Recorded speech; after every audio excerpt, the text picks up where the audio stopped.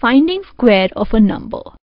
To find the square of a large number, break the number into two parts such that one part is a multiple of 10 and then apply the identity a plus b whole square. Consider the following example. 48 is equal to 50 minus 2.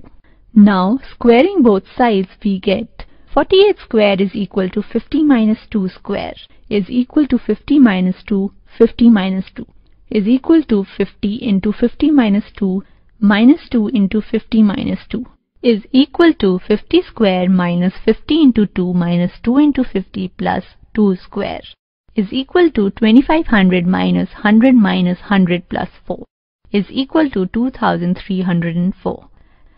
Squares of the numbers containing 5 in units place. N5 square is equal to n into n plus 1 100 plus 25. 15 square is equal to 1 into 2 hundreds plus 25 is equal to 2 into 100 plus 25 is equal to 225. 25 square is equal to 2 into 300 plus 25 is equal to 6 into 100 plus 25 is equal to 625.